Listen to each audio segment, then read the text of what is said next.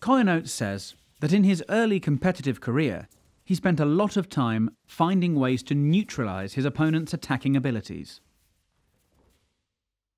Against right-handed opponents, his principal gripping technique was the sleeve pull-through. He credits the pull-through as one of the main reasons he had success against some of the world's best judoka.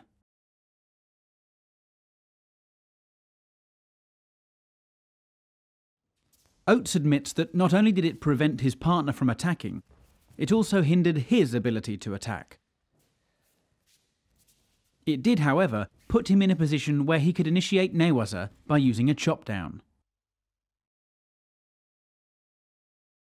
The idea of the pull-through is to neutralise your opponent's power hand by taking in the right sleeve and putting them in a position where they feel uncomfortable.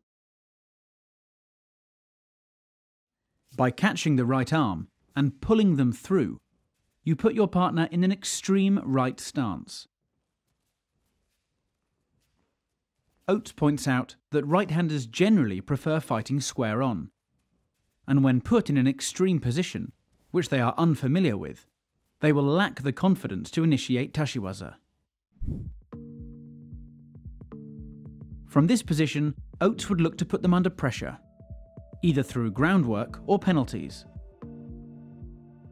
The sleeve pull-through is a very risk-free way of grip fighting, and is an effective tool against any strong opposite stance opponents, especially when combined with fast transition and effective waza.